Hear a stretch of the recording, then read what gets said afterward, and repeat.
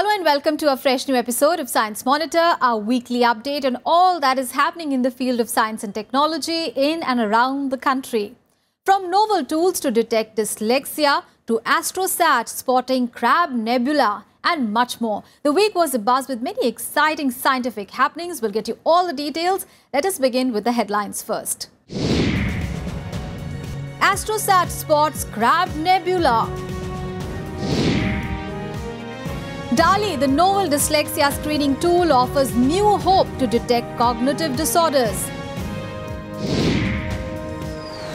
Carbon-based energy technologies, CSIR's NPL's two-day seminar successfully concludes. Dr. APJ Abdul Kalam postdoctoral research fellowships instituted.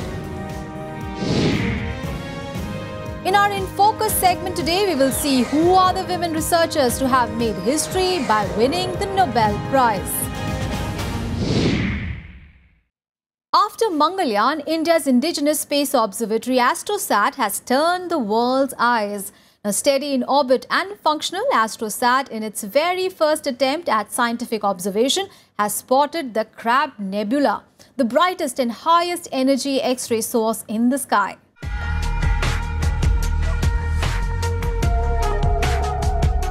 AstroSat, India's first space observatory, is steady in orbit and functioning on full swing. As the first evidence of its function, the cadmium-zinc Telluride imager instrument aboard AstroSat has successfully spotted Crab Nebula, the brightest and highest energy X-ray source in the sky.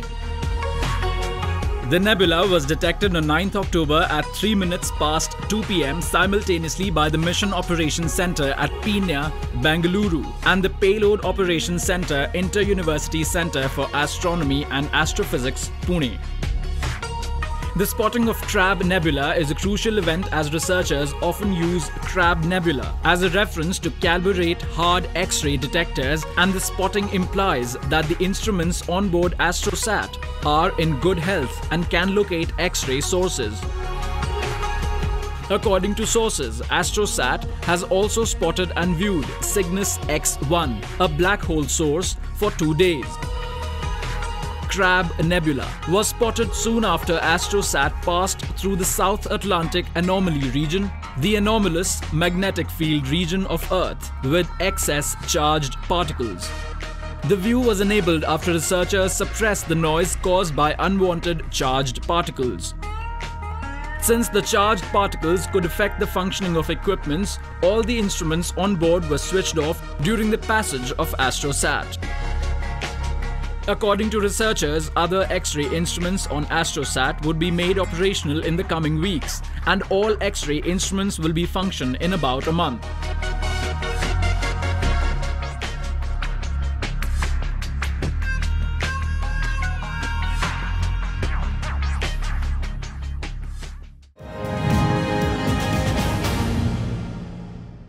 Dyslexia or reading disorder is much more common than we think.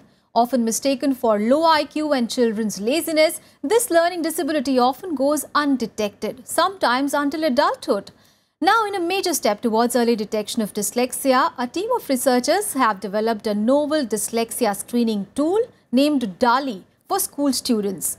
Now, this tool, focused on school students, offers a new ray of hope for early detection and management of the disorder.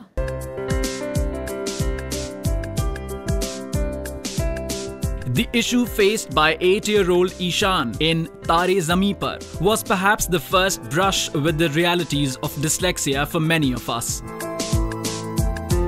Caused by a host of genetic and environmental factors, dyslexia, also known as reading disorder, is a learning disability characterized by trouble with reading, spelling, writing, and understanding text despite normal intelligence. While it is estimated that about 3 to 10% of Indian population suffer from dyslexia, more than often the condition goes undiagnosed for years, sometimes until adulthood.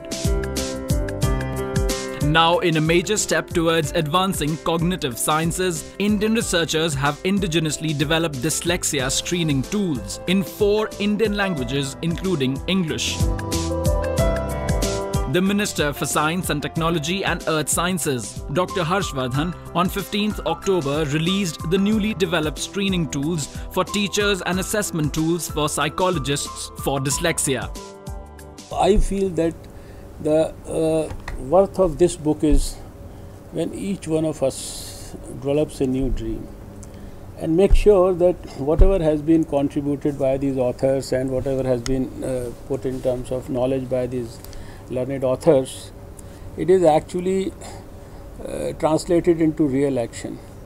We are able to transfer this knowledge to each and every person who has the ability and the education already for diagnosing such ailments. The screening tool for dyslexia called DALI is a comprehensive screening and assessment battery for children with or at risk for dyslexia between the classes of 1 to 5. DALI was developed by the researchers of the National Brain Research Centre under the guidance of Dr. Nandini Chatterjee Singh and supported by the Department of Science and Technology, has been designed for teachers to identify dyslexia among students. While the junior screening tool is specially designed for students between 5 to 7 years, that is, classes 1 and 2, the middle screening tool is designed for children from classes 3 to 5 under the age group 8 to 10. The screening kit has been standardized and validated across 4 languages, that is, Hindi, Marathi, Kannada and English, across schools at 5 centers involving 4,840 children from classes 1 to 5. The event also saw the release of the book entitled Specific Learning Disorder, Indian Scenario, authored by Dr. Rajesh Sagar, Ramandeep Patnaik and Manju Mehta of the Department of Psychiatry, All India Institute of Medical Sciences. The book is a complete compilation of information on learning disabilities, particularly Specific Learning Disorder or SLD.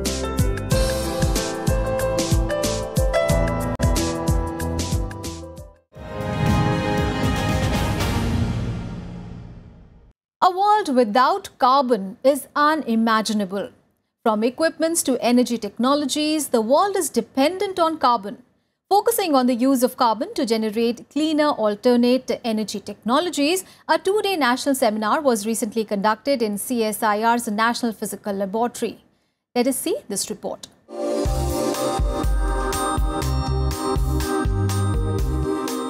Carbon, one of the most abundant elements on Earth, has since ancient times played a crucial role as energy resources.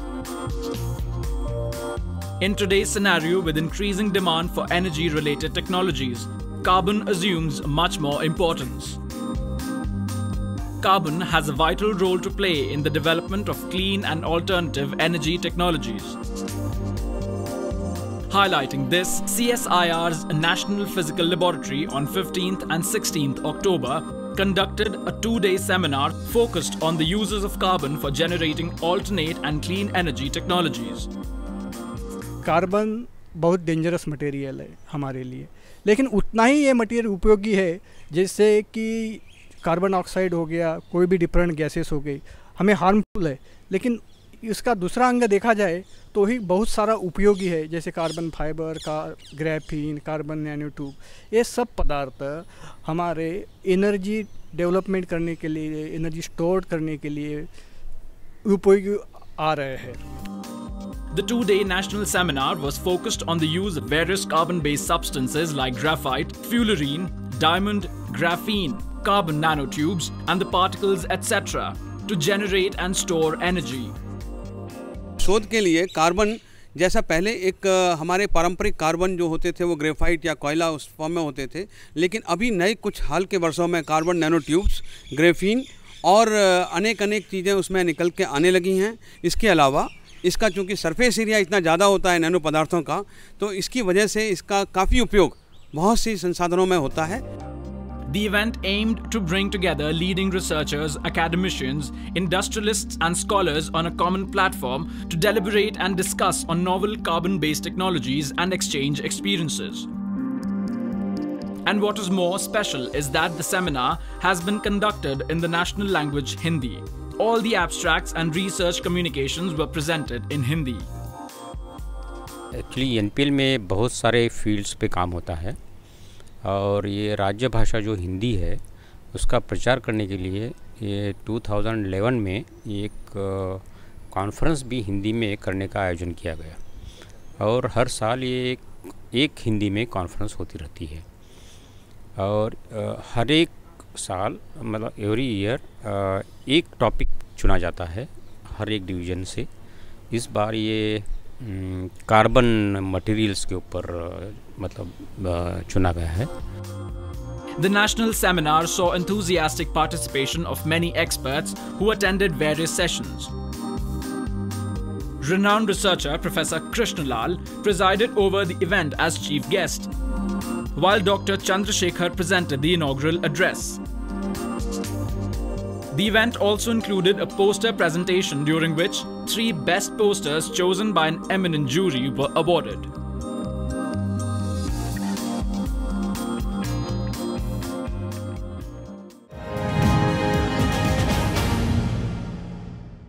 And here is a golden opportunity for young researchers working in the field of environment and ecology. The Ministry of Environment, Forest and Climate Change has announced the launching of postdoctoral research fellowships in the name of late Dr. APJ Abdul Kalam. Now, Dr. Kalam was a strong champion of environment conservation, and the fellowship comes as a befitting tribute to the late scientist president on his 85th birthday. Commemorating the memories of the visionary leader, Dr. APJ Abdul Kalam, October 15th, Dr. Kalam's 85th birthday was celebrated as Students' Day. On this occasion, with the objective of promoting young researchers in the country, the Ministry of Environment, Forest and Climate Change has announced the launching of postdoctoral research fellowships. The postdoctoral fellowship program is aimed at young researchers having completed their PhD or about to complete their PhD in areas related to environment and ecology, and preferably below the age of 35 years. The tenure of the fellowship is for a period of 3 years, and the fellowship award includes a monthly fellowship equivalent to that of a research associate, together with an annual research contingency grant of Rs 1.5 lakh. The postdoctoral fellow will also be entitled to house rent allowance and other benefits as per the ministry's guidelines applicable for research associateship. An expert committee headed by Dr. R.A. Mashelkar will select the researchers eligible for Dr. APJ Abdul Kalam postdoctoral research fellows. Ministry of Environment, Forest and Climate Change plans to bring out the advertisement calling for applications for the fellowship program shortly, and the guidelines for the program will be uploaded on the ministry's website.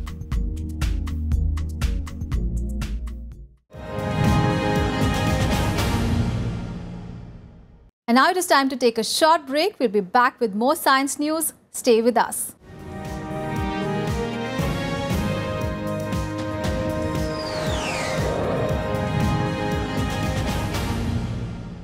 Welcome back. After the break, you're watching Science Monitor. Let us now have a look at some important science and technology activities happening in India and abroad in our next segment, Science Express.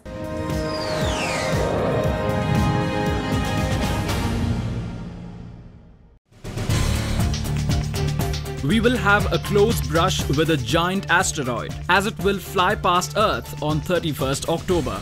According to experts from NASA, the asteroid called 2015 TB145 will pass our planet by only 4,99,000 kilometers on October 31st at over 125,529 kilometers per hour. The asteroid is estimated to be between 280 to 620 meters in diameter and is considered to be potentially hazardous due to its close proximity to Earth's and erratic orbit. In a major step towards ensuring better utilization of blood and blood components in blood banks, the Ministry of Health and Family Welfare, on the recommendation of the National Blood Transfusion Council, has identified 2 major initiatives. While the first step permits the transfer of blood from one blood bank to another following detailed guidelines. Under the second initiative, a surplus plasma exchange value of 1600 per litre of plasma has been fixed. Under the second provision, blood banks with surplus plasma can exchange it for consumables, equipments, etc. or plasma-derived products as per their need. In a preparatory meeting of diplomats and experts for the upcoming UN Climate Summit in Paris, held recently, the head of OECD's Climate Change Division, Simon Buckle, said that most countries around the world will need to step up their efforts to cut down on carbonization. The meeting was also called for stepping up efforts to meet the targets.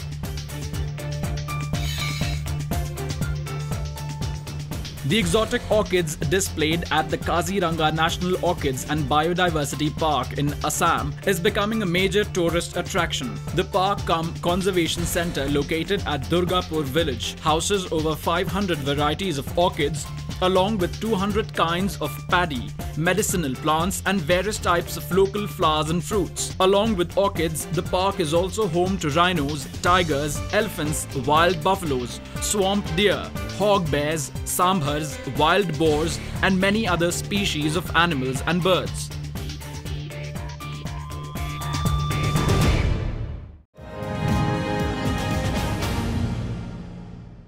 Recently, the news has been abuzz with the announcement of Nobel Prizes. And yet again, women scientists have proved their merit. By winning the Nobel for the discovery of novel therapy for malaria, Ms. Tu Youyou has joined the long rank of outstanding women researchers to have bagged the Nobel. In today's In Focus, we will pay tributes to these extraordinary women Nobel laureates who have left their mark in the scientific world.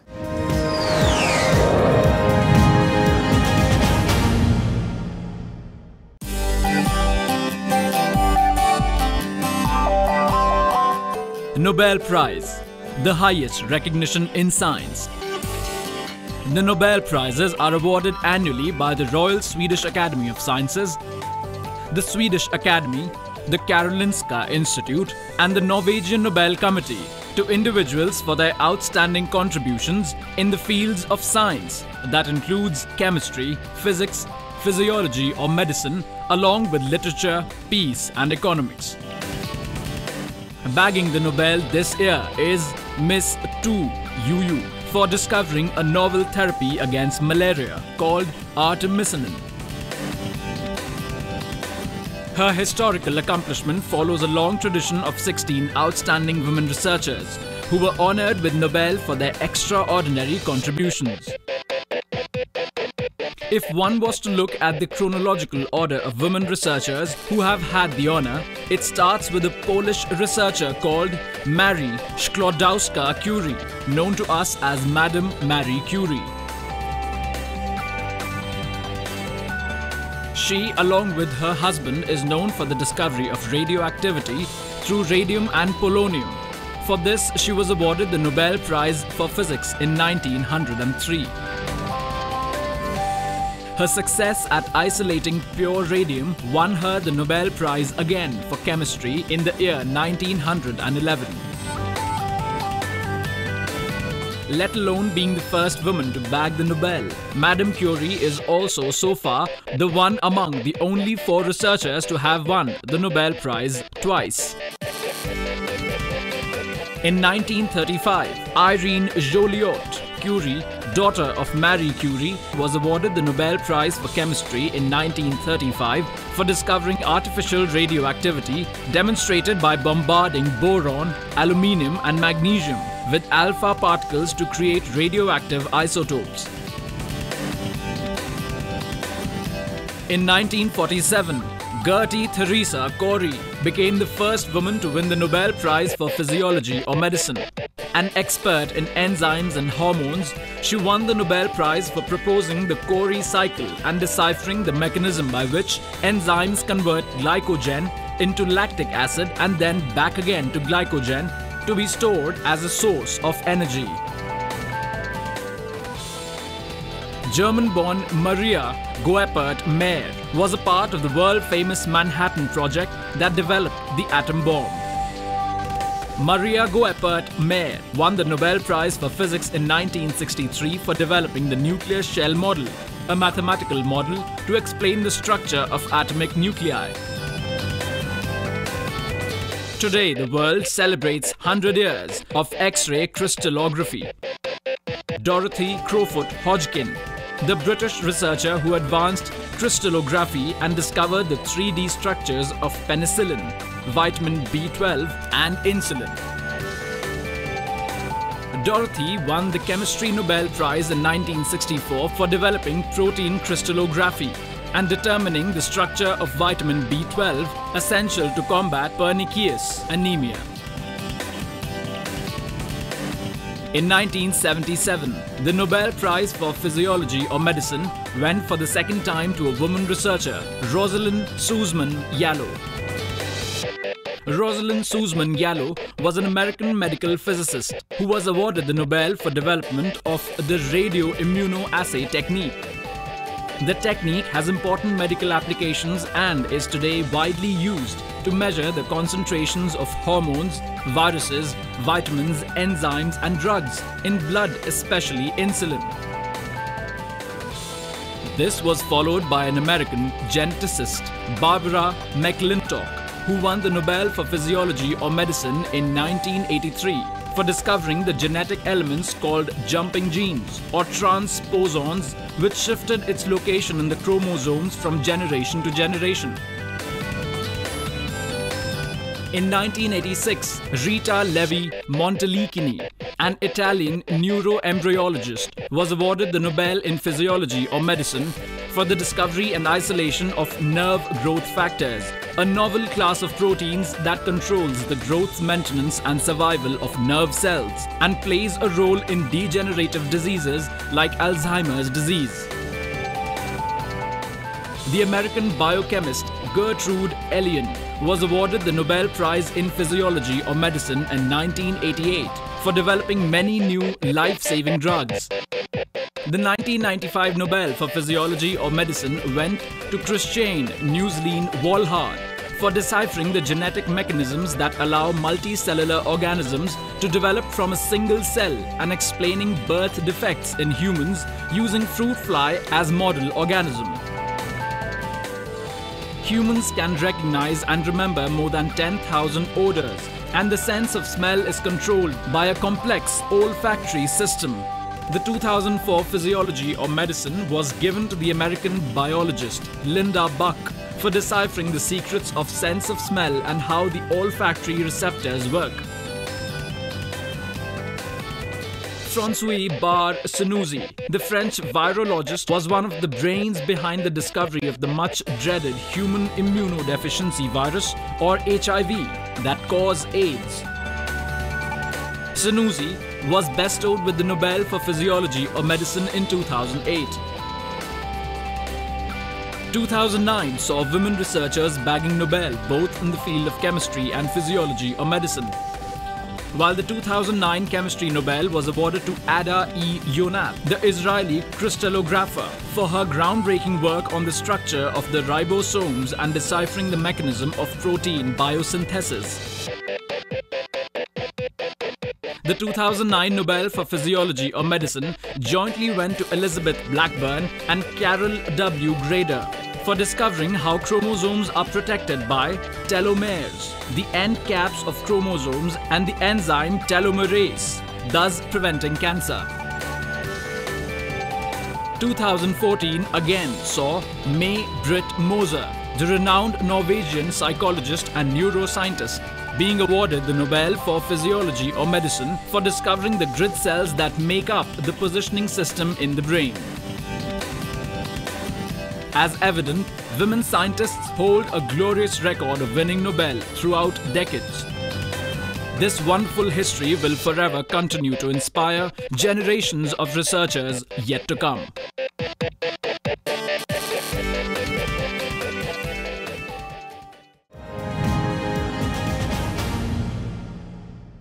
Well, that is all for this episode of Science Monitor. Do tell us how do you like our program. You can send your feedback and suggestions to us. Our email ID is news@vigyanprasar.gov.in. You can also write into us at Vigyan Prasar C24, Qutub Institutional Area, New Delhi 110016. Well, that is all for today. We'll be back with fresh news stories on science and technology again next week. Till then, keep watching Rajya Sabha TV and think scientific. Bye-bye.